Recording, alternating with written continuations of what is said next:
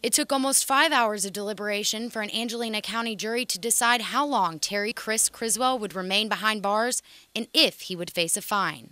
We, the jury, having found the defendant guilty of murder as charged in the indictment, assess his punishment in confinement in the institutional division of the Texas Department of Criminal Justice for a period of 47 years and assess a fine of $0. With Criswell facing up to life, some questioned this decision, but his sister said no length of time will bring her brother back. Even though the guy that took his life was sentenced 47 years, no matter what, it's still never enough if he'd have got 100. She said there were so many people that loved him, but the thing she will miss the most? That smile. He had a marvelous, wonderful smile.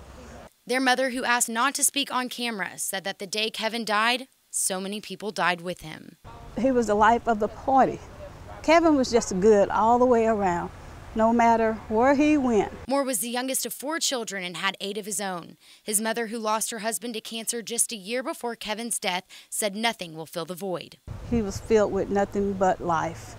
You would meet him one time, you would never forget him because of that personality he had. This photo was taken moments after Criswell's mother gave Georgia Moore, the mother of the victim, a hug, prayer, and ornament Bible to show her own sorrow. I asked how she could be so strong, and she answered, "I might have lost my son, but she's about to lose hers too. No one wins in this situation." Hunter Sowards, KTRE, East Texas News 9.